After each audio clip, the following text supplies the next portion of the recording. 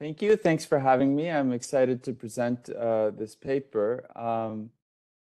This is a paper about when growth began. It's joint work with Paul Buscas, who's now at the University of Cambridge and will be at Sciences Po in the summer, and with Emi Nakamura.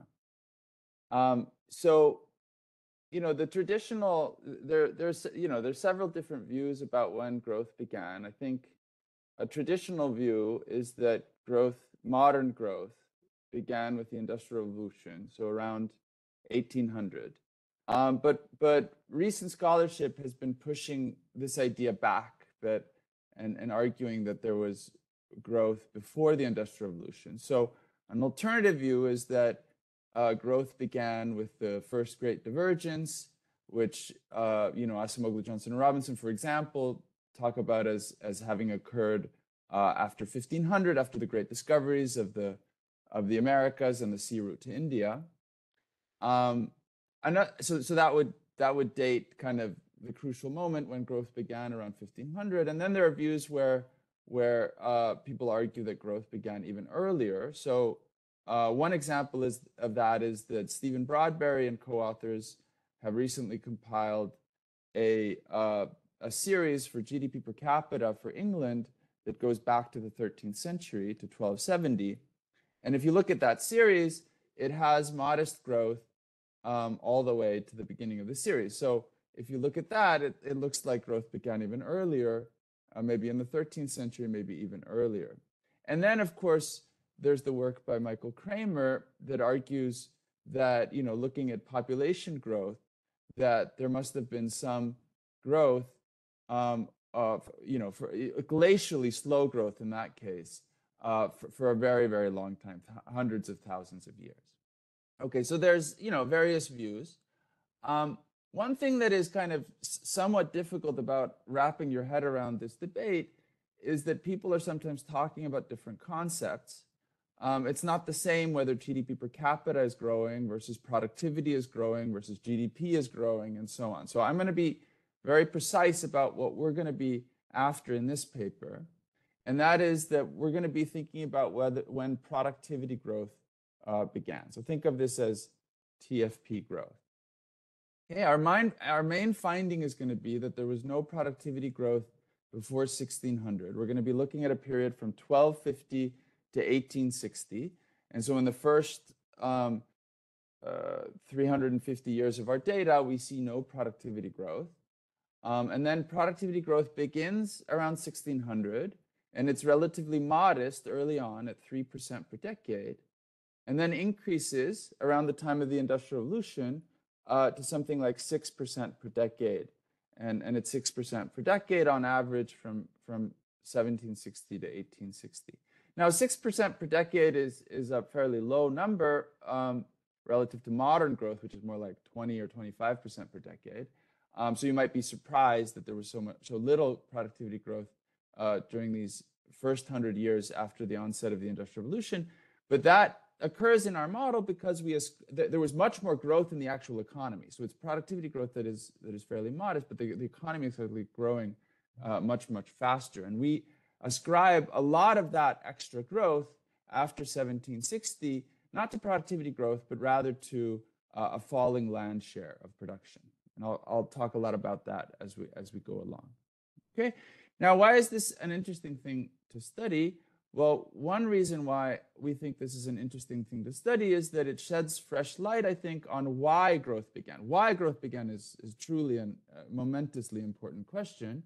And we hope that this sheds light on that. So we are dating the onset of productivity growth at 1600. One thing that's interesting about that date is that it's about 100 years prior to the Glorious Revolution in England. It's about 50 years prior to the Civil War in England. So, one of the kind of big debates about growth has to do with changes in institutions. And there's one viewpoint in that literature that the bourgeois revolutions that occurred in the 17th century in England were crucial to the onset of growth. And people talk mostly about the Glorious Revolution, but if you're more of a Marxist historian, you would talk about the Civil War as being important. But here we're dating growth as having started earlier than that. So if you want to look at the real seeds of growth, you need to look at events that are prior to these. I'm not saying those events are not important, but I'm saying the seeds of growth occur earlier than those revolutions. Okay, and maybe the Marxist view that the economic changes that are occurring are actually causing those revolutions to happen. Maybe our evidence suggests that that is true. Okay, so here what I'm showing you, just to kind of fix ideas, is I'm showing you our estimates of productivity. So the solid black line here, this one here, this is our estimate of productivity in England. Okay, and so you can see that there are some modest fluctuations prior to 1600, but productivity in 1600 is not that different from what it was in the late 13th century, and then it starts to grow after that. And I'm contrasting our estimates here in this picture with some prior estimates of productivity growth in England. Now, the most comprehensive prior estimate of productivity growth in England is an estimate by Greg Clark. And so that's this broken black line here. Okay, and so originally Greg put this series, or a series very similar to this one, out in a paper in 2010, and that's maybe a better known paper, but I'm citing a version in 2016 where Greg updated the series and fixed an error in his earlier series. Now, the important thing here is that our estimate is quite different from Greg's estimate. So in particular, one of the odd things about Greg's estimate of productivity growth is it looks according to his estimates, as if productivity in England around 1850 is very similar to productivity in England in 1450, which is really odd. Like if you read kind of anecdotal accounts of the English economy, you would not think that the English economy in 1850 had a similar productivity as in 1450. So this series, kind of on the face of it, if you've just kind of read history casually, seems very odd. And actually, Clark comments on that and says that, this is a pretty odd conclusion to come to. Now, obviously, we come to a very different conclusion, and our conclusion is more similar to other kind of less comprehensive estimates of productivity. So I also have these diamonds here in the picture, which are estimates by Robert Allen of productivity growth, not in the whole economy, but rather in the agricultural sector. And those estimates suggest much more productivity growth, much more in line with kind of what casually you would think is true about the English economy. So let me stop and see if there are any questions. Jon, and so do you have any conjecture about what made this change at that point in time? If not, so why did productivity growth begin in 1600? Yeah, exactly. I mean, is there anything that you can associate with what you're looking in the data that would tell you about sort of what changed at that point? So I can speculate about what happened around 1600, but it's not going to be kind of, the data that we use is not going to, I think, directly tell us about the causes. There are many things that are going on that might be considered to be special around that time. One is that there's a kind of a large amount of increase in international trade that is occurring around that time. So the population of London is exploding around that time for some reason, probably because international trade is expanding very rapidly at that time. So that's something special. Another thing that is special is that the Reformation occurs a little bit prior to this, and the Reformation is a vast kind of institutional change. It leads to very large changes in the land market in England because Henry VIII, seizes the monasteries and then sells them off, and basically you get a new class of landowners in England that may be much more capitalist than prior landowners. That's another thing. You also get much more freedom of expression in England after the Reformation. So Voltaire talks about England as the land of liberty because there's free expression in England. To a greater extent than in France or Catholic continental England. So there's a huge rise in literacy that is occurring because after when the printing press is invented, which is 150 years earlier, basically people can make books much more cheaply, and this gives people an incentive to learn how to read, and so literacy is rising very rapidly around this time. So there are quite a few things. Robert Allen, in his book about enclosure in the yeoman, talks about this period also as being a period when the yeoman farmers in England had kind of acquired a proprietary interest in their land. Kind of, this is a period where there's a breakdown of feudalism in England, and so I can point to a number of things that are plausible hypotheses for why this would be an important time. If you asked me, could I go to some other date and also point to 5 things that were special about some other date? Probably I could do that too, okay? But those are the ones that come to mind around this period. But what I can say is that our estimates suggest that you should be thinking about things that happened around that time. They seem to be more special, according to this economic data that I'm using, than things that occur at other times. So a follow up on that. So what's a bit surprising is that you don't see like a break or like a change in trend afterwards. It seems like there's almost like a linear sort of fit after 1600, which sort of tells you that really there's something that was going on that sort of discontinually changed things relatively more than the events that we know that happened later. Yeah, so there is a bit of a break around in the late 18th century. So it's harder to see because the series is kind of growing fast enough that you can't see it well. But there is a break of growth around this point. A little bit there. But that's true. That's kind of what I was saying on the first slide. And that has to do with the fact that we're going to ascribe a lot of the growth in the late 18th century, early 19th century to a fall in the land share as opposed to an increase in productivity. But yeah. So a couple of further comments. So one is from your reading on events or things going on that episode. Is any form of development of the financial market one of the possible candidates? So that is a very controversial issue. Okay, so if you read North and Weingast, so the kind of traditional Glorious Revolution guys, they will point to a financial revolution that occurred after the Glorious Revolution. Okay, now that is a hotly debated topic. Okay, now it is true that prior to the Glorious Revolution, there was a rise of goldsmith bankers in England. So there was some kind of banking starting to occur in England that had not been in England before. But England is very special when it comes to the Industrial Revolution. The Industrial Revolution really happened in England. It did not happen in Holland. It did not happen in Milan. It did not happen in Paris. Okay, it happened in England. Okay, but if you think about banking is not that special in England. The merchants in northern Italy, they were doing more advanced banking earlier. The Bank of Amsterdam is by far the most innovative institution prior to this episode in terms of payment systems.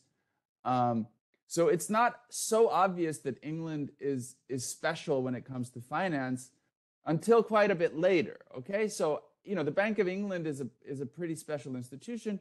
Now people debate that because there's a view that opposes this North and Weingast view, which argues that the financial revolution in England was about financing the state. So the state was able to finance itself. It was able to finance wars. It won a bunch of wars after this because it had easy access to capital. But people will argue that this was at the expense of the rest of the economy. The state was monopolizing everything, and was putting in place all kinds of institutions that made it difficult for the private sector to finance itself through banks.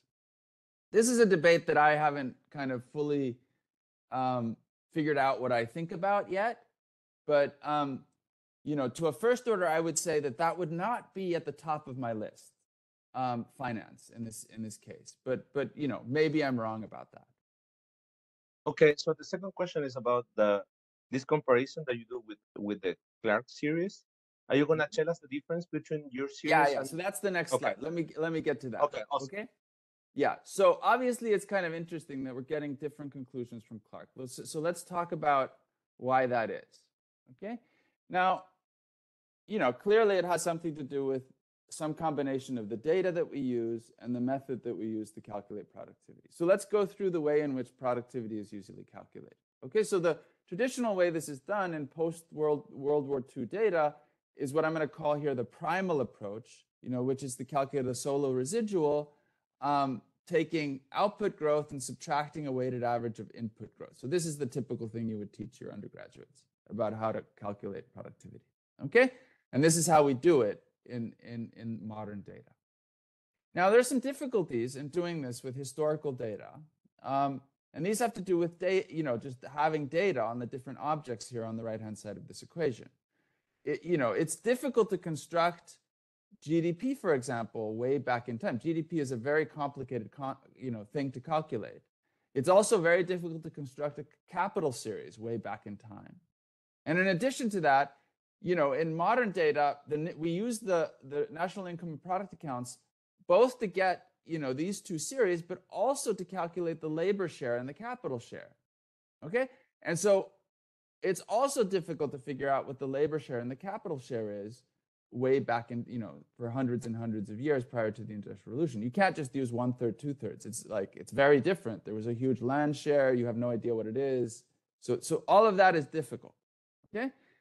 Now, you can bypass some of these problems by using what's called the dual approach. Okay, so the dual approach was, for example, used by Chiang Kai-shek in a paper in 2002, thinking about the Asian growth miracle. Okay, and this is the approach that Clark is using in those papers that in the series over here. Okay, so he's using the dual approach. So instead of using the quantities, we're using the prices, and there's easy math to get from here to here. And basically, according to the dual approach, the change in productivity is a weighted average of the change in real factor prices.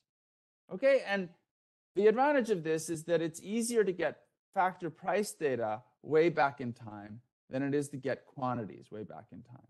Okay, so that's why the historians sometimes use this dual approach. Now, that solves some of the problems, but it doesn't solve them all. And one of the big issues is that you still need these factor shares. And so how are you going to get these factor shares? Well, ultimately you have to come up with some version of a NIPA accounting to get these factor shares if you're going to do this approach. And that's what Clark does. Okay, so we think that one of the things that, we've actually kind of worked pretty hard on understanding how our thing differs from his. And part of the answer is that these factor shares are different. The factor shares we're going to come up with are different from his.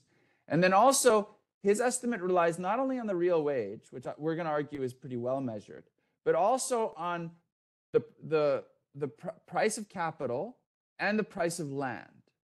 Okay, and in particular, the series he uses for the price of land, going back in time, is very noisy, and we think that series is lower quality than the series we're going to use and contributes to getting these strange results. Okay, so we're not going to use either of these methods. We're going to use a different method. Okay, so let me talk about what method we're going to use. Now, to illustrate how our method works, I think it's kind of easiest to understand it by working through this picture here. Okay, so what am I plotting on this figure? I've got on the x-axis labor supply in England. Okay, now, if you want to think about this x-axis just as the population, that's fine. Think about it as the population. So actually, there are two things that are going into this x-axis. It's the population and also days worked per worker. But for now, you can ignore the second one. So think of this as the population of England. And then on the y-axis, I have real wages. Okay? And so what I'm showing you here is a scatter plot, over time of these two variables. So the picture starts here. This is 1250. And so from 1250 to 1300, the economy moves down like this. So the population increases and real wages fall. And then from 1300, the population decreases and real wages increase. So this has a lot to do with plagues. Okay, so there are a lot of plagues that are hitting the economy. This is crushing the population. And as that's happening, real wages increase. Okay, so the big thing is this one here. This is the Black Death. Okay, but there are other plagues, and there are basically population headwinds on the economy for this 150-year period. And then after 1450, the population starts to recover. So these plagues kind of die down, and the population starts to recover, and the economy moves back down. And this is 1600, and this is 1630. Okay, so you can see in 1630, the economy is in almost exactly the same spot as it was in 1300. Okay, now what this looks like to us is an economy that's moving up and down a stable labor demand curve. Okay, if the labor demand curve were shifting, then you couldn't get back to the same point in 1630 as you were at 1300, because the curve would be somewhere way to the right. Okay, but if the curve is not shifting, then there's no productivity growth. You know, it's productivity growth is shifts in the labor demand curve. So we're going to use a method that basically infers productivity by estimating the slope of a labor demand curve and then backing out productivity growth as shocks, as kind of movements in that labor demand curve. So basically, we're going to conclude the economy is moving up and down a fairly stable labor demand curve prior to 1600. And then it starts, you know, that curve starts shifting out. The points start shifting off that earlier labor demand curve, suggesting that labor demand is moving out, and that's productivity growth. Jon, one quick question here. How do you measure real wages for these dates? Yeah, so we are using, I mean, there's been a massive effort by economic historians to measure real wages in various countries, but in particular in England, over long periods of time. And we're taking kind of the best, or in our assessment, the best series on real wages, which is actually constructed by Greg Clark. Okay, now, how is that done? Well, there are two components to real wages. There's nominal wages and there's prices. The nominal wages are coming, so we're going to be using building workers. So these are people that are building cathedrals and building the colleges in Oxford and building churches all over England, and, you know, those kinds of work. It's basically building workers. Okay, so you get the day wages of those guys over time. And then you have to construct a price index. And so you have, you know, you're trying to measure the prices of various things and construct a price index. So that's like wheat and candles and beer and those kinds of things, you know. And you construct a price index, and then it's, you know, W over P. That's the kind of basics, you know. And this is a big activity in economic history, to construct a series like this. And we're just going to be using what we think of as the best series on this. But we, you know, in the appendix to the paper, I compare various different series for real wages in England. Sorry, very quickly, just some clarification. Mm-hmm. This logic that you're applying allows you to extract information about labor productivity. And TFP is one component of it. No. So it's TFP shows up in the labor demand curve. Okay, so let me go to the math. Okay? Capital 2. Stock of capital 2, no? Yeah. So if the model has capital, okay, so this is a simple version. Okay, the model at the end is going to have capital as well. Capital is not that important prior to the Industrial Revolution. Okay, but the model is going to have capital. Okay, but let's think of an economy that you know, for simplicity right now, that doesn't have capital. It has a land. Okay, Z is land. That's in fixed supply, and then there's labor. Okay, and so this is the marginal product of labor, and this is the wage, and we're going to be equalizing the marginal product of labor to the wage. Okay, and then A is TFP. Okay, not labor productivity. Okay, so then suppose I take logs of this equation, and I get this equation. And then if you were really simple-minded, you would say, well, okay, so with this I can just regress wages on labor, and then the residual in my regression would be A, and that would be my measure of productivity. Now that's not actually going to work very well. And the reason for that is that arguably the economy here is a Malthusian economy. Okay? And so changes in A are going to induce changes in labor. You know, if people get richer, they have more babies in a Malthusian economy. And so changes in A are going to lead L to change. And so that's going to create a correlation between A and L, and going to mean that our estimate of alpha would be biased if we did this by OLS. So what we're going to do instead of running this regression by OLS, and you can see that, if you tried to estimate this equation on this part of the data, you would get the wrong sign, because the endogeneity bias is so large, okay? So what we're going to do instead of estimating this regression by OLS is that we're going to write down a full Malthusian model that has both this labor demand curve and also a process for labor supply. So we're going to model the endogeneity, and we're going to estimate that whole model structurally, and in that way back out hopefully a sensible estimate of alpha and a sensible estimate of the change in A over time. Okay. So let me please, could you go back one?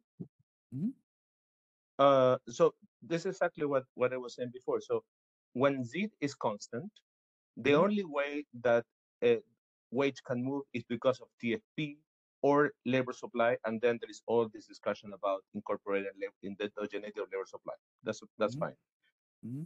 But land is fixed.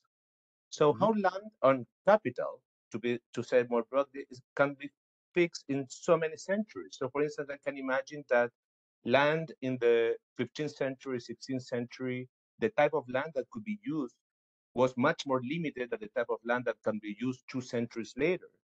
And the same thing is going to apply for capital. Capital is not going to be fixed across centuries. So No, right. So wait a minute. So the model is going to have capital, okay? Now, the other part about the land, so you're talking about improvements in land. Okay, improvements in land are going to be measured as part of the capital stock. If you invest in a machine, that's part of the capital stock. If you invest in a ditch to drain some land so that you can use a land that was previously a swamp, that is also going to be a part of the capital stock. Okay, so all of that investment is going to be measured in the capital stock in our model. Obviously, it's a broad brush model, and maybe we're making heroic assumptions that we can do this, but conceptually, we are going to capture that through capital. Okay, thanks.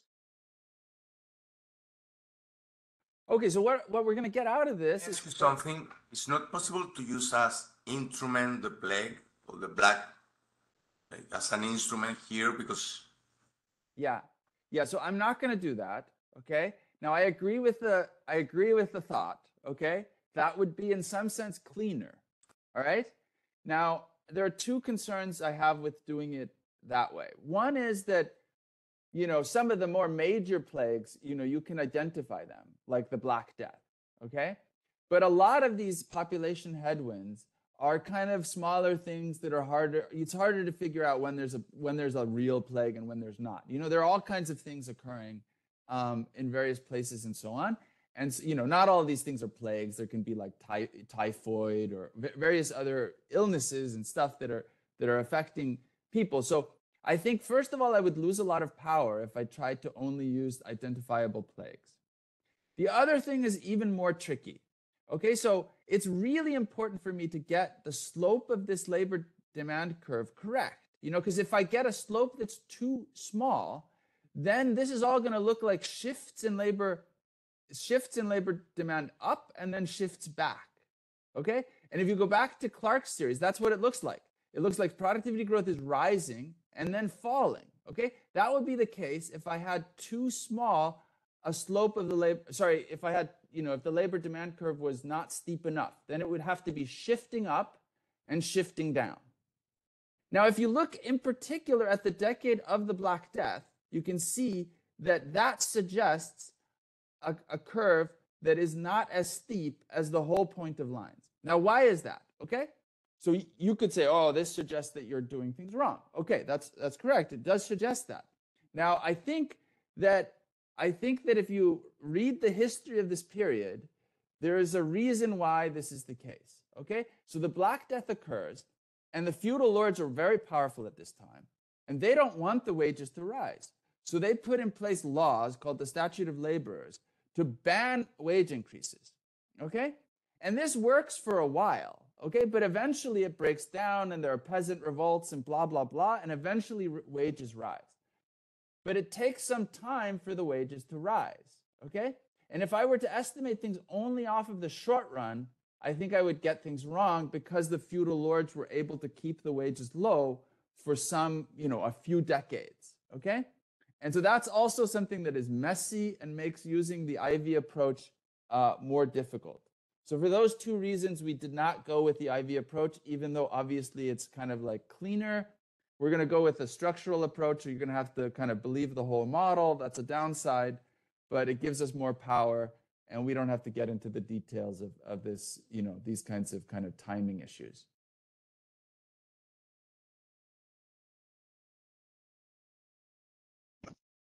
Okay, so what we get out of this, yeah. Here from the bank. I have a question regarding to the beginning of the British Empire. Sorry, I'm breaking up a lot. I'm having trouble hearing the question. Yeah, the audio is not very good for some reason. Oh, sorry. Let me take. Oh, sorry.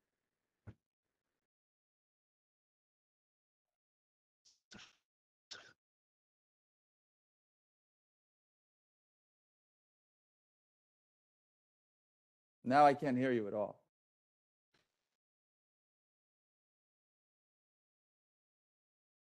One small thing in the meantime, do you have concerns about the slope actually changing over time, given all the things that were happening, Yeah, okay. So this is hitting on a bunch of things that we would have talked about later, but maybe, so, if you want to. No, I can talk about it. It's important, okay? So one thing is that our sample period, it's not all pre-industrial. Part of our sample period goes into the kind of early industrial era.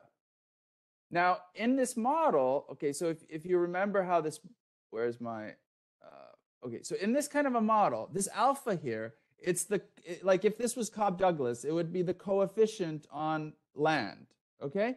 And so basically I'm assuming here implicitly that the coefficient on land is constant, all right? So that's the land share.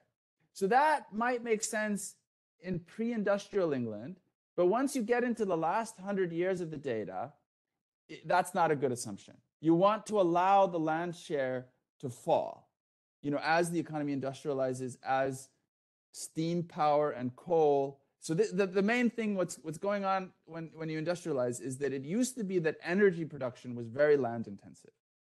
But then you have fossil fuels and energy production becomes very non-land intensive because, you can just have a steam engine and you don't need much land. You can produce an enormous amount of energy. Okay, so the land share falls enormously once that happens. And so we want to allow for that. And that's going to be a part of the analysis. Okay, so can somebody read, I think? Yeah, so Mario asked in the chat, the question is regarding the beginning of the British Empire around 1600, if you deal and take into account that in some way. Yeah, so I think, sometimes this question is asked in the following way. Didn't England effectively have more land after it started, colonizing other areas? Okay? And so it's true. In our situation, to the extent that they are kind of plundering other regions, okay, which is, arguably true, that they're, if it was just people moved to Ireland and then they used that land, well, then the people are not in our analysis, the land is not in our analysis, fine, okay? If they have balanced trade, whatever, that wouldn't be much of a problem. But if they're really plundering the other regions, then they're making use of the other land, okay, in a way that is outside of the framework that I've put on the table. And so that, like everything else that's not in the model, A is a residual, and A is going to capture these other things, okay? So some of the increase in A may be the fact that they now have a technology for piracy and privateering and plundering and colonization and so on. So that is true, that it would affect that.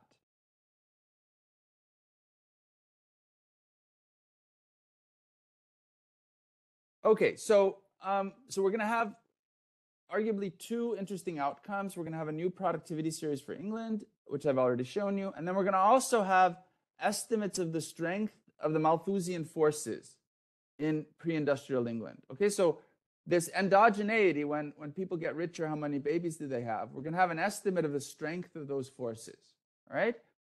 And so we're going to estimate those forces to be fairly weak. Quantitatively, a doubling of real income is going to lead to an increase in population of growth of only 6% per decade.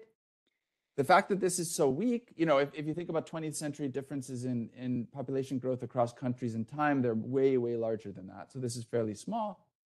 This is going to mean that the half-life of a population shock is very long, something like 170 years. So in the history literature, this is often called weak homeostasis. And then, you know, once industrialization occurs, this is going to become even weaker. And, you know, in the modern era, these Malthusian forces are so weak that we ignore them completely. Okay, but this means that since these forces are so weak, our model is consistent with persistent deviations from the quote-unquote iron law of wages. So a very simplistic view of Malthusian economics is that wages are always stuck at subsistence.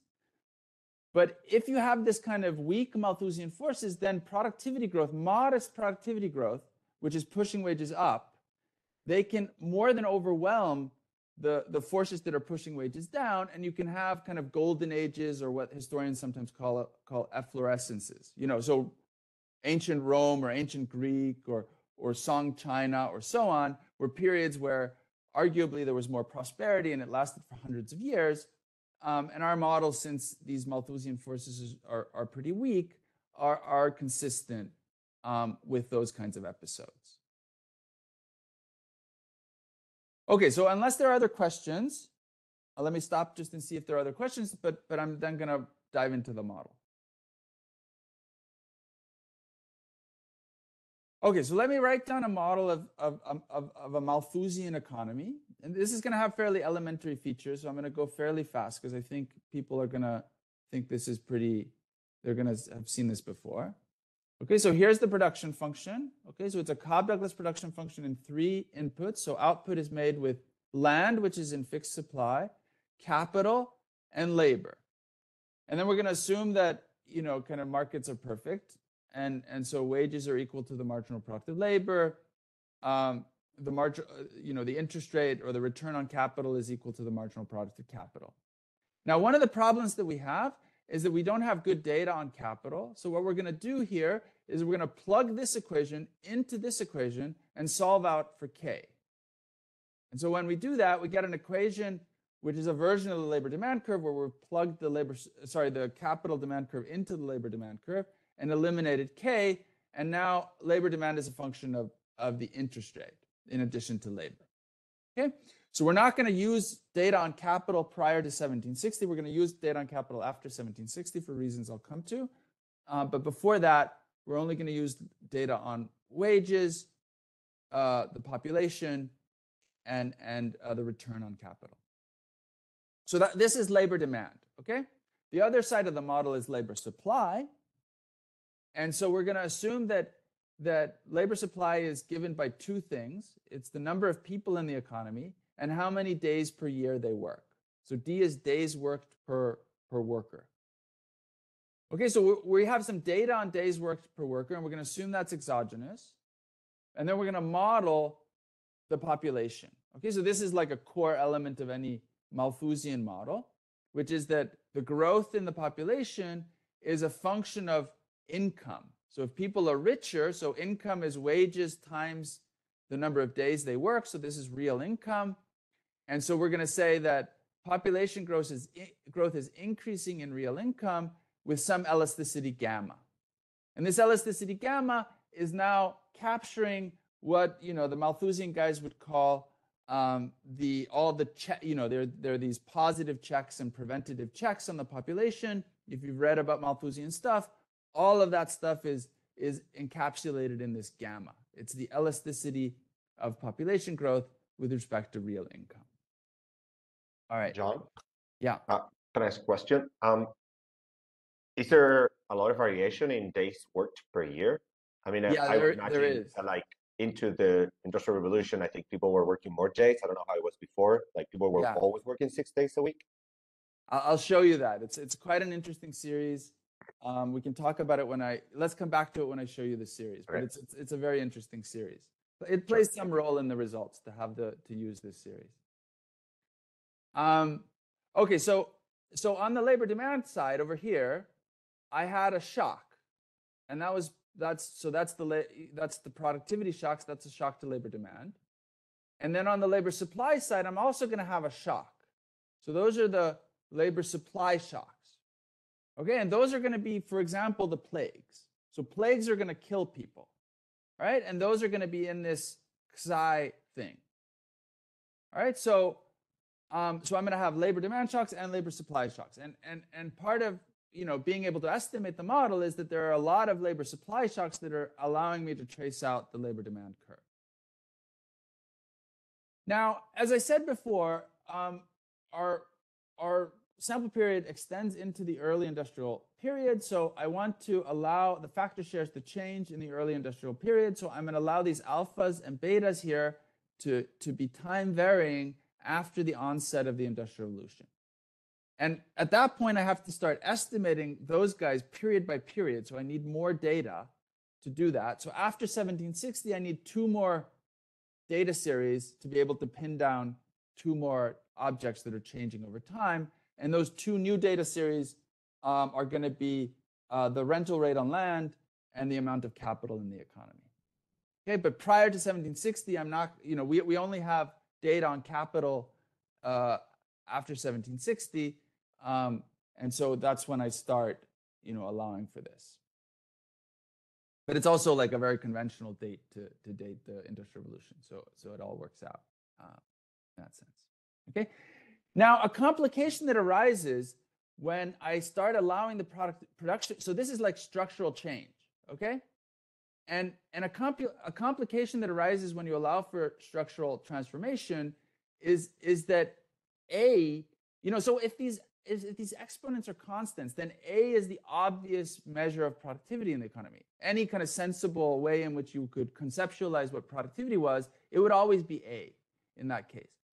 But when these alphas or betas are changing, A is no longer a sensible measure of productivity. Actually, if you were to use A as your measure of productivity, it wouldn't make any sense because you could renormalize L and that would change your A, okay? And so things are if you were using A, it would be sensitive to the units you used on the other variable. So it would, you get basically nonsense if you try to use A as your measure of productivity when you have a model with this kind of structural transformation. So we have to basically, so usually we do stuff like this. There's an A and then there's a function that's not changing over time. And in that case, A is the obvious measure of productivity.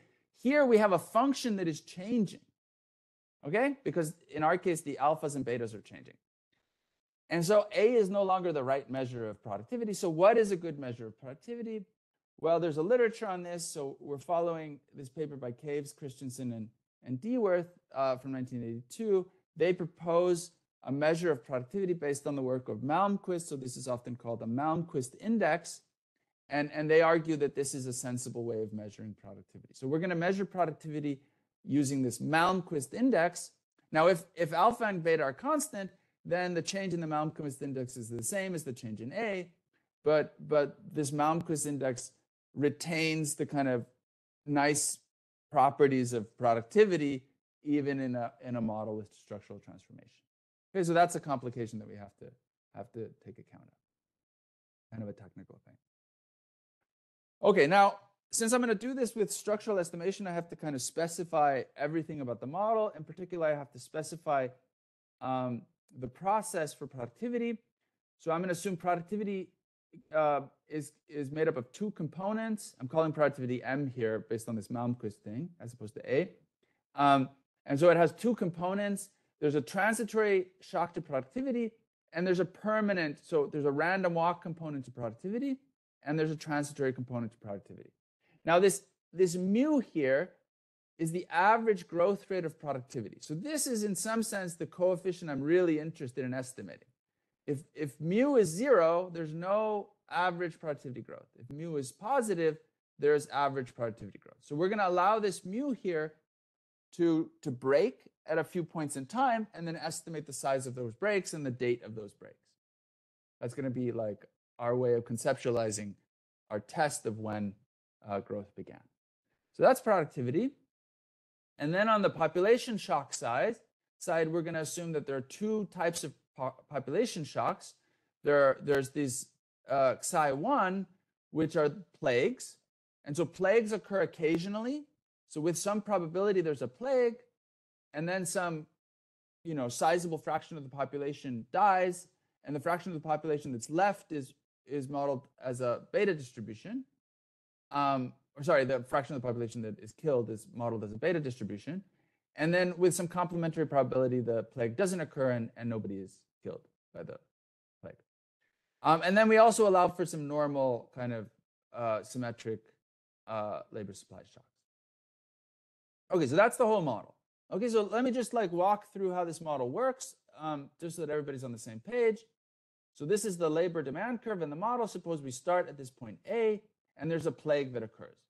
So the plague kills a bunch of people, so the economy moves. May I ask you something about the shock, the plague shock? How long it takes? It have is one period shock or is 10-year shocks? How do you measure that? Oh yeah. Okay, so the data is going to be in decades. So each point is a decade, and so so this shock occurs in some sense over a decade. Okay, so it's one time. Okay. Okay, so the plague occurs, it kills a bunch of people, you move up the labor demand curve, and then, since real wages are higher, people start having more babies, and the population recovers over time. That's the dynamics of the model when there's a plague shock. Now, contrast that with a productivity shock. Okay, so again, the economy starts at a point A, but a productivity shock shifts the labor demand curve, right? So you start by moving up, and then, of course, because real wages are high, people have more babies, and you move to a point C. So the dynamics of the model are different after a population shock than after a productivity shock. And it's what we're trying to do is distinguish between the productivity, what's coming from the labor demand shocks, the productivity shocks, and what's coming from the labor supply shocks.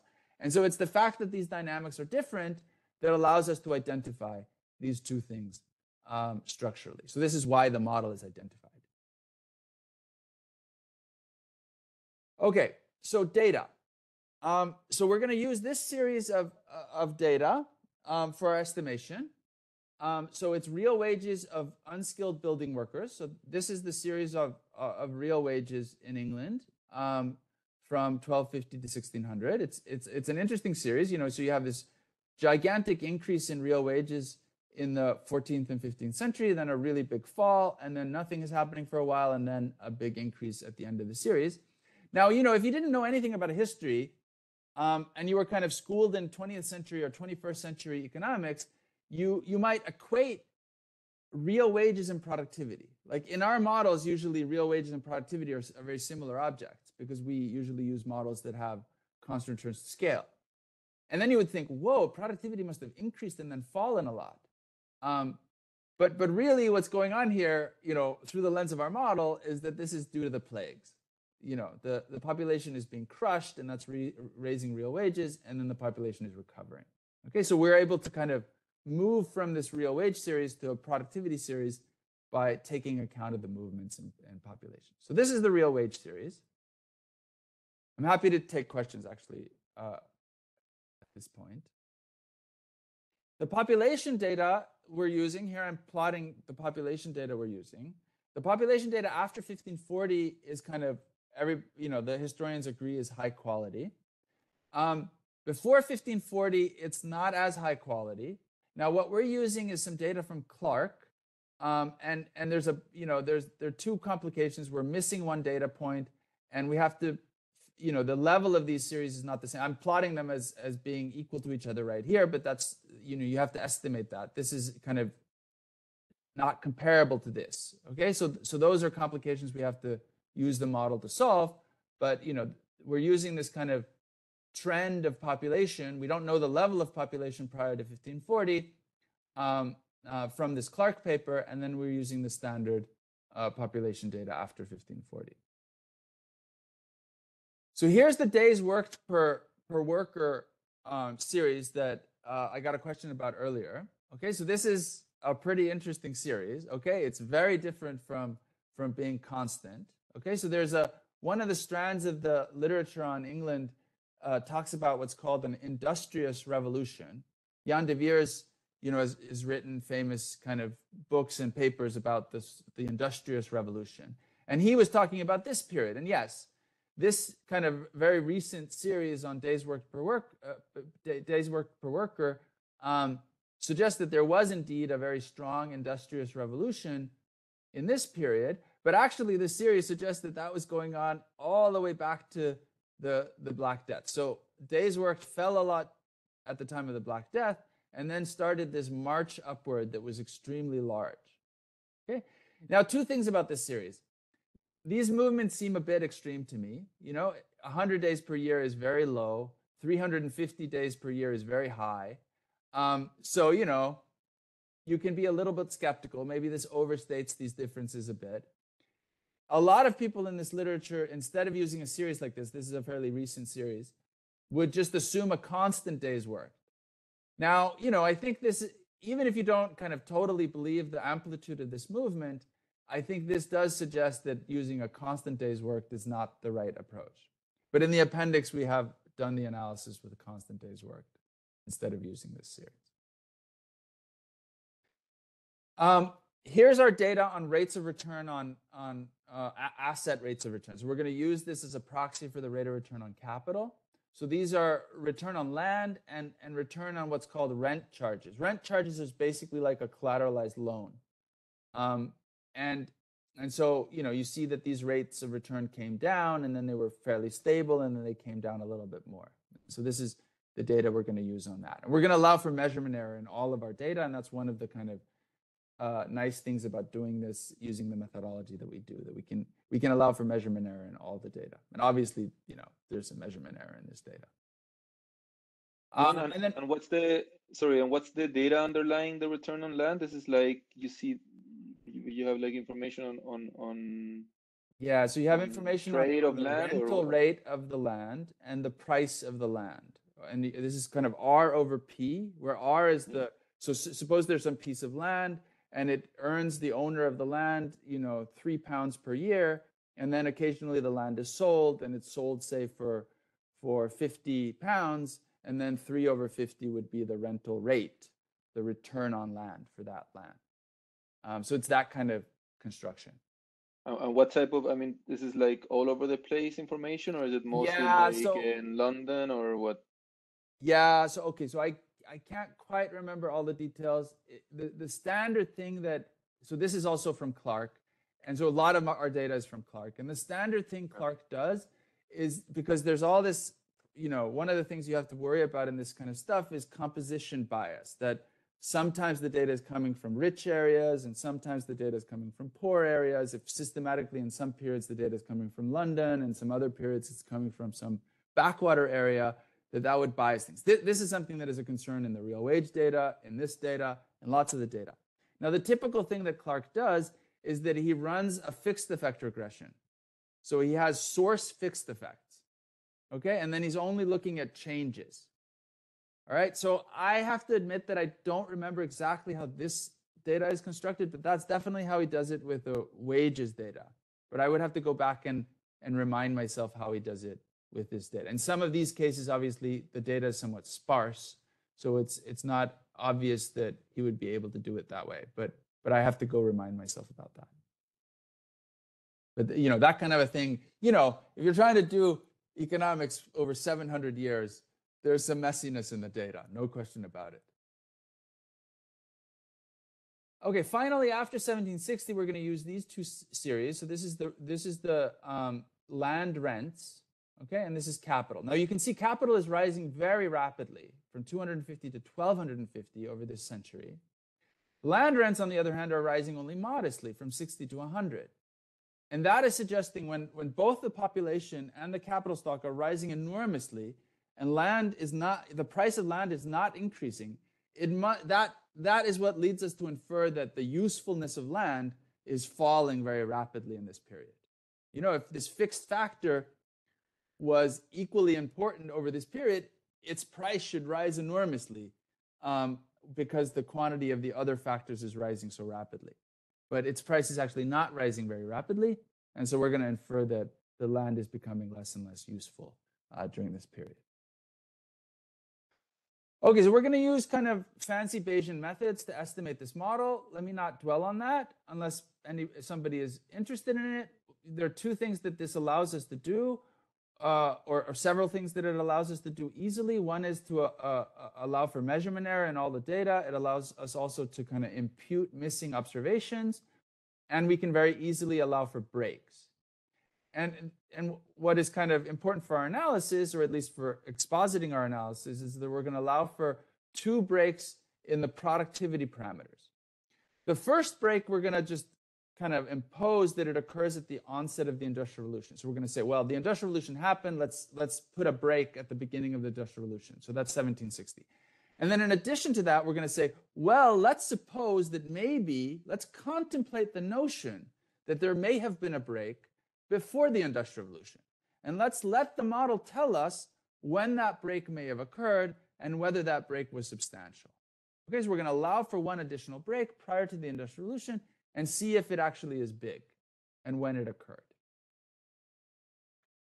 But what about breaks in the slope of the labor demand curve? Well, so we're going to model that. Okay, so so that is going back to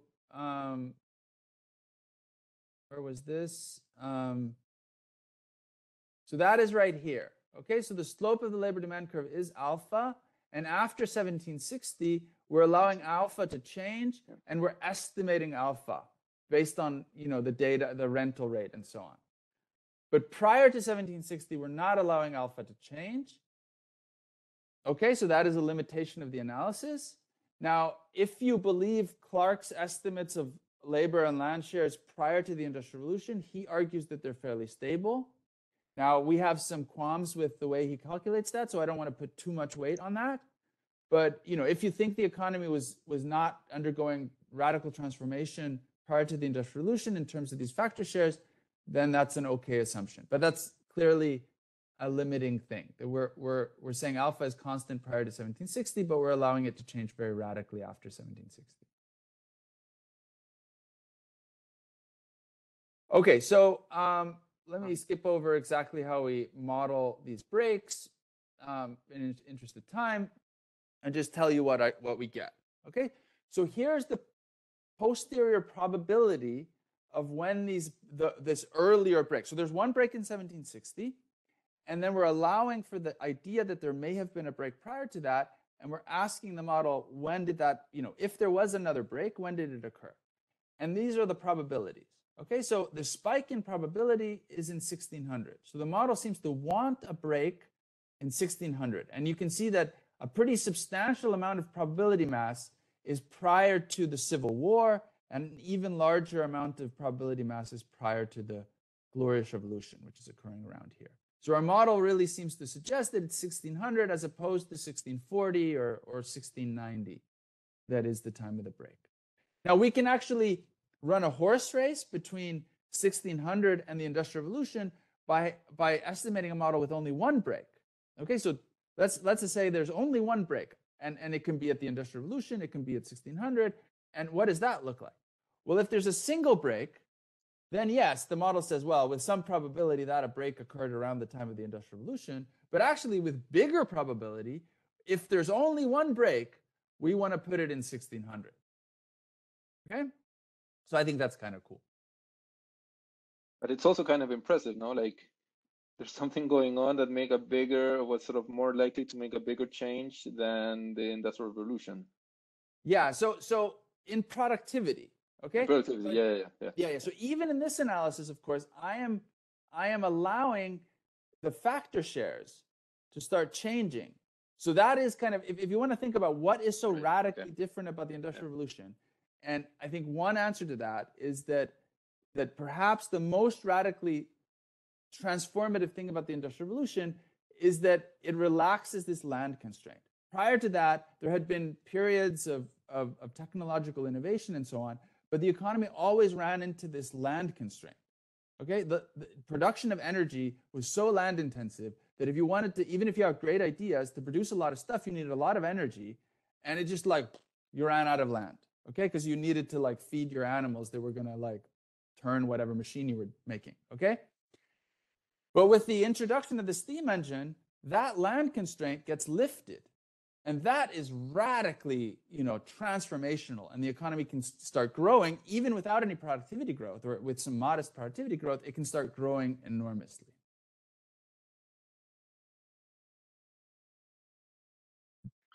Okay, so with that analysis, we get to, we estimate a series for productivity. I've shown you this series before. It has some modest fluctuations prior to 1600 and then starts growing.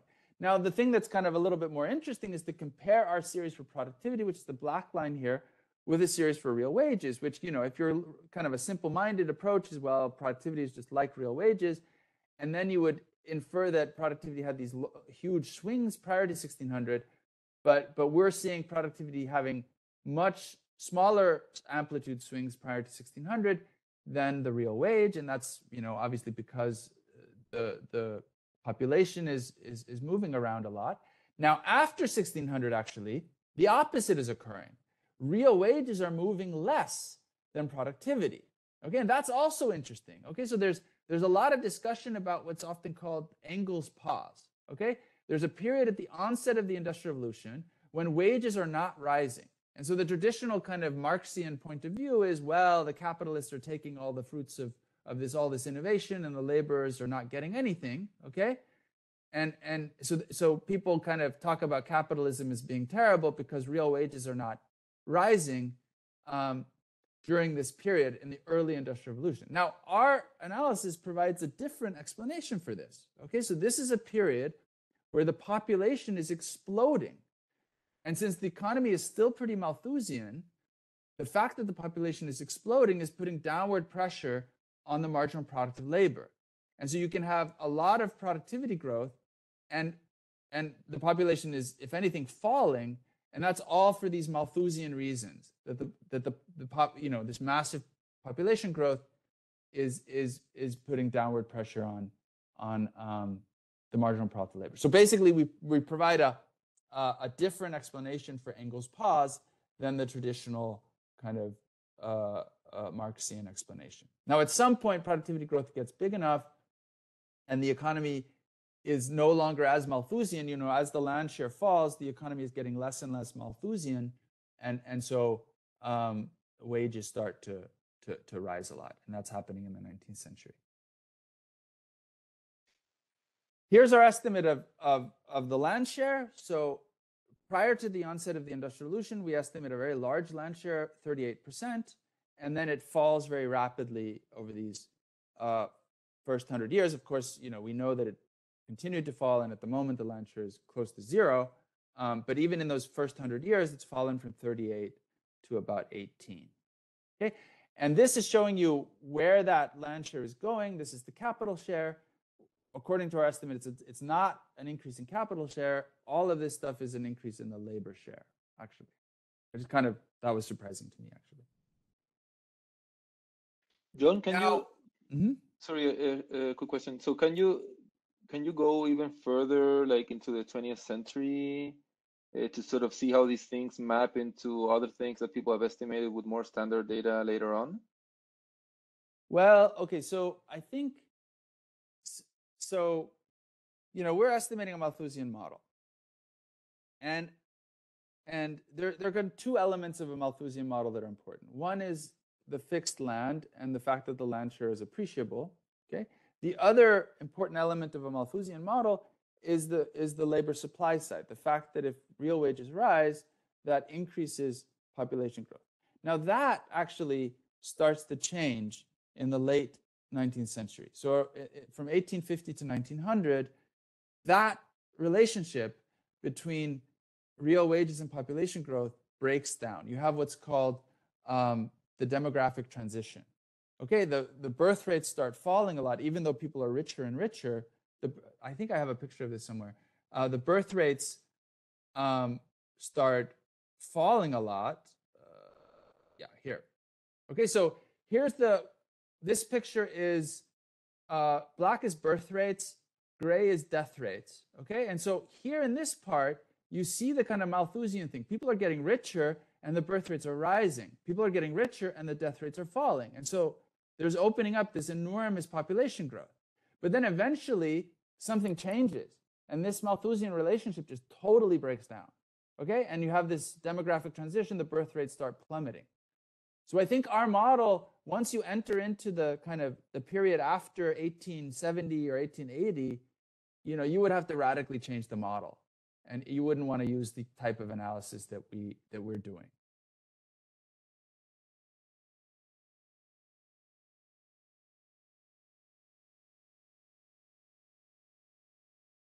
Okay, so I think I mentioned this before. If I had not allowed alpha and beta to change, then I would have ascribed much more of the growth in the last 100 years to productivity. I would have seen a much, so here I'm re-estimating the model with constant alpha and beta throughout, and I get a lot more productivity growth in the last 100 years.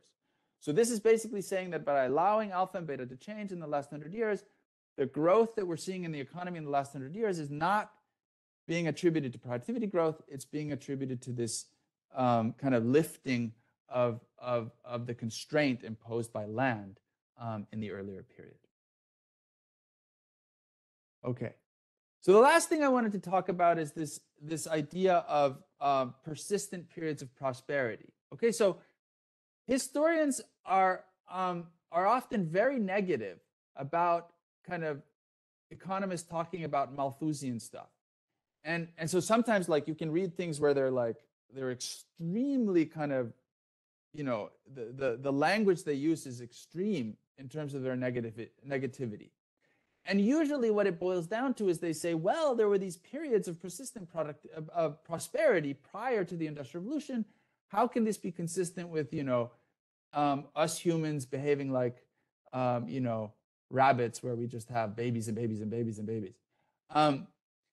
And so, you know, they point to things like Greece and Rome and Song China, the Dutch Golden Age, the Islamic Golden Age, and so on. And so we wanted to think about whether, you know, these episodes are consistent with our model. And actually, they are, okay? So because you can have this kind of very extreme, naive way of thinking about a Malthusian model where the Malthusian forces are so strong that you're always fully stuck at subsistence wages. But if you move away from that and make the Malthusian forces a bit weaker, then the model is much more interesting, okay? And that's, I think, more realistic. So in a Malthusian model, first of all, a Malthusian model does not imply that productivity growth is zero. That's just a separate thing, okay? And if you have a Malthusian model with productivity growth that's non-zero, then you have two forces. You have a persistent force raising real wages, which is the fact that productivity is increasing.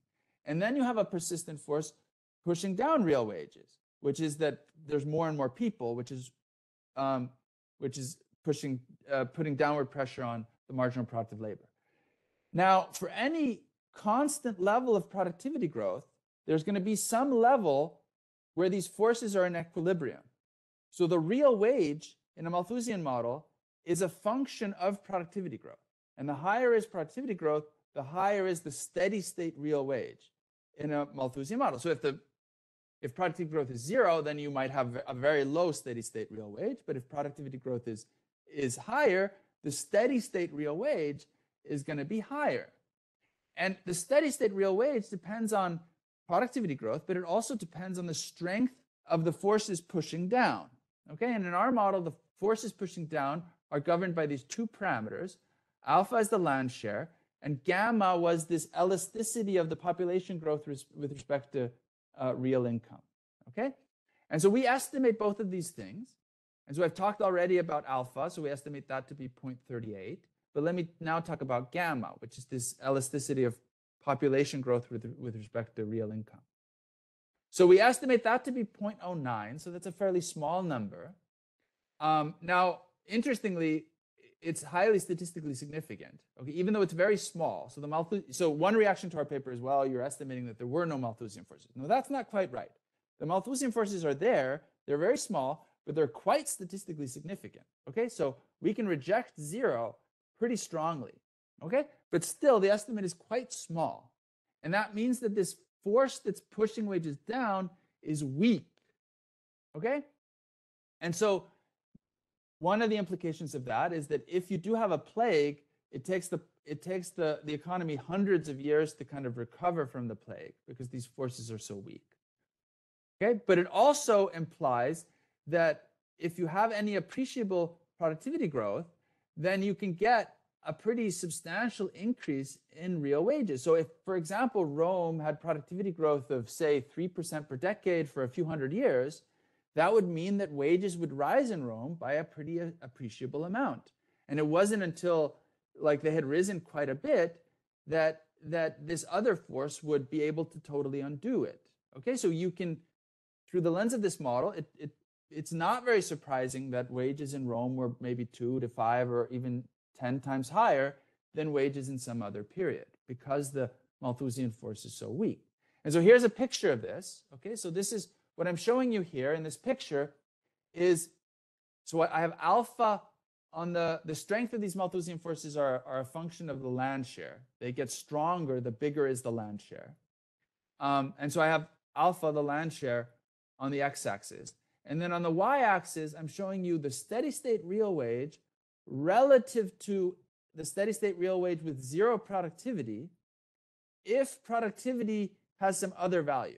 Okay, so say, for example, we estimate a productivity of 3% per decade, and we estimate an alpha of 0.38. So we would have real wages of about 2 times what they would have been, steady state real wages of about 2 times what they would have been if there was no productivity growth. Oh, sorry. Now, but you know, if productivity growth was a bit higher, then you can easily get steady state real wages that are 5 or 6 or even, you know, a little bit higher than that than they would be if there was no productivity growth. Okay, that's with a very high land share. Now, once the land share starts falling and you're into the industrial era, then like you can basically get real wages to be extremely high because these Malthusian forces get even weaker. Okay, so you know, once there's the onset of the Industrial Revolution, you know, this is basically saying we could have had an enormous amount of real wage growth even without the demographic transition. Okay, so that's it. I think I'm right on time to give you guys 15 minutes to talk. After the seminar, you know, basically what we do is we produce this new estimate of productivity growth in England using a Malthusian model from 1250 to 1860. We argue that there was no productivity growth prior to 1600. Productivity growth started in 1600. It was relatively modest early on. It sped up during the Industrial Revolution, but not as much as you may have thought. And that's because a lot of the growth in the economy during the Industrial Revolution had to do with a fall in the land share, as opposed to an increase in productivity. Great. Thanks a lot, John, for the presentation and for being mindful of the time. So we have some minutes for further discussion, so just feel free to step in and ask questions or comments in the comments. Hey, John, this is Mario from the bank too. I have a question. I'm not a really big history buff, so maybe it's completely out of place. But seeing that you're using estimates from 1250 to 1860, how do you incorporate slavery, or if that is a topic that is not important in the model? I don't know. No, of course. So especially related to the fact that was asked before about the imperial Britain that also brought land but also brought slaves. Yeah. Okay. So let's think about domestic labor institutions in England. Okay. So obviously, I'm making a somewhat heroic assumption that wages are equal to the marginal product of labor. Okay. If there's labor coercion during this period, and arguably there were a lot of serfs and there was feudalism and so on, then you might have thought that wages were below the marginal product of labor. Now, if that were a constant, I could put in a constant in that equation and that wouldn't change anything. But what is most likely happening during this period is that there was more labor coercion early in the period than later in the period. Early in the period, it's very feudal. There are a lot of serfs. They have very little bargaining power. They're treated very badly. And over time, labor coercion in England is falling. Okay? So if that's the case, then, that is going to be in my A. Okay? That's one of these things that is in the residual. I think that's probably happening fairly slowly. So it's probably going to be fairly modest in any given decade, even though maybe over hundreds of years, it may matter quite a bit. It's plausible to me that wages were only half of the marginal product of labor at the beginning, and maybe they were 80% at the end, or, ballpark something along those lines. So maybe I'm missing a factor of something like that. And I would be overstating true productivity growth, because part of it would be a reduction in labor coercion during the period. Now it's important in thinking about that question to think about exactly what real wage series I'm using. Okay, so I am using not, farm workers and definitely not serfs. Okay, so it's even hard to think about the wages of serfs. Okay, I'm using building workers that are building cathedrals and stuff like that. So arguably those guys, now if there's a historian in the audience, maybe they're going to disagree, but I think it's correct to say that those guys face less labor coercion than the serfs out in the countryside. So it may be that I'm capturing kind of the wages of kind of the freest people during my sample. Okay? I think this is a very interesting point. It's possible to have some sense, at least in some part of the history, the difference between wages of the workers in the building industry vis-a-vis the land workers, because that could be one of the reasons. For example, if you believe that the landowner have all the bargaining power.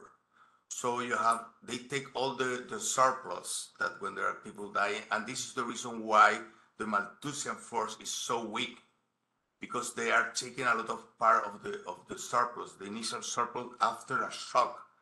Let's assume that you have a plague, half of the population die, the wages of the rest of the people jump, but this guy take all the surplus. So the effect on the Malthusian part, that will start to increase the population will be very weak, because the large part of the surplus is taken by the landowners, for example. So I think that is quite plausible. So let me say a few things. Now, I'm going to argue back, but I'm still quite sympathetic to what you're saying. Okay, so several things I can argue back is, first of all, Greg Clark has a series for farmers. And this is the gray line here is the series for farmers. Now, I don't know, it looks very similar to the builders. Okay, now, do I totally believe that series? I'm not quite sure.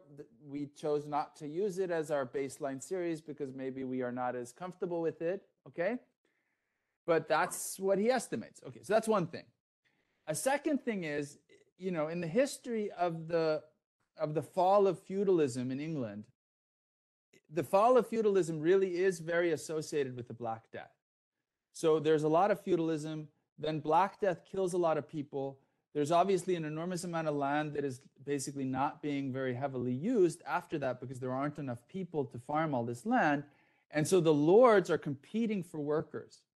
There wasn't, basically for some reason that I don't really know, the lords in England, they didn't manage to create a fugitive serf law. In America, there was a fugitive slave law at some point, okay? But in England, they didn't manage to do that. So basically what happened was, if you could manage to escape your, manor, then you were all of a sudden free. You could go to the next door feudal lord and say, hey, can I work for you? And then you would work for that guy as a free person. And it was this that led to the kind of feudalism broke down, because there was so much of this. Everybody was basically escaping their feudal lord and becoming free. And 150 years later, there was basically very little true feudalism left, okay, in the sense of having true serfs. That doesn't mean that there's no labor coercion, okay? But that is kind of a big part of the history that I agree that certainly right after the Black Death, these guys are trying to hang on to their surplus, and that probably worked for a while. But I think the historians would say that that eventually got eroded, and that's why these real wage series rise so much, even if they don't rise very much right after the Black Death, they eventually rise a lot, because eventually the workers capture more of the surplus.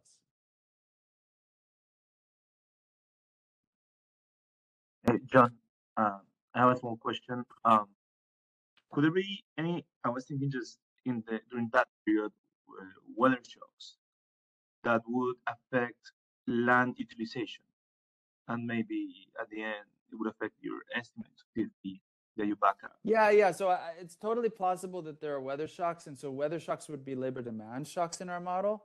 So they would be a part of the A. Okay, so there's some. I'm actually not fully. I don't remember all the details, but there's some notion of a little ice age and stuff like that. So there is variation in weather, and I think that would be part of the A, to the extent that weather obviously affects productivity in agriculture. So yeah, that would be a part of A. Thanks. May I? Mm-hmm. Could you go to slide 30, please?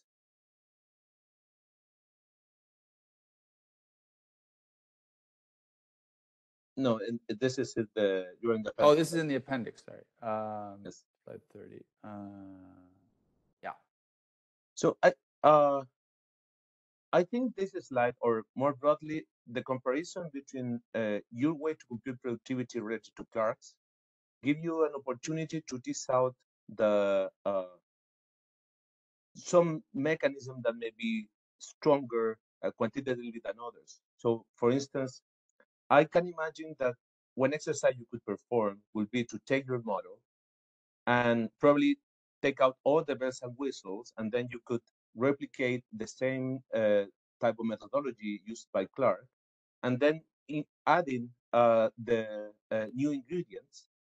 Because basically, my understanding that what you're saying is that class methodology is misspecified because they're not taking into account the Malthusian part, the Malthusian endogeneity of labor supply. No. I don't think that's quite right. Okay, so if he had perfect data, the dual approach would work. Even, he's you can apply the dual approach that is his approach in a Malthusian economy. It's just that you need correct data.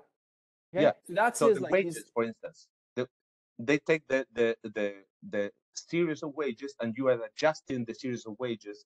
Well, no. We're using essentially the same series of wages. So the thing, we've worked on this a lot, okay? Because he's been a referee on our paper. And there are kind of two things that play a big role in this, okay? So one is that if he has a different alpha than we do, a different land share. So that's in our language a different. So in his way of thinking about it, it's a different land share. In our way of thinking about it, it's a different slope of the labor demand curve. And so if I go back to that picture at the very beginning, this one, if the alpha is wrong, if the alpha makes the labor demand curve too not steep enough, then you're going to get this movement up and movement down, which is what he gets. Okay, so part of what's going on in his analysis is that he has a land share that is much lower than ours, and that's why his productivity series looks more like the wage before 1600. Now, the other thing that's going on is that our model implies something about the price of land prior to 1760, and he has some data on land rents. Okay, sorry, the land rents, not price of land rents. And so we think that the series that he's using for land rents probably is not correct. Okay, so it's very noisy, and probably that is playing some role. The the land rents that are implied by our model.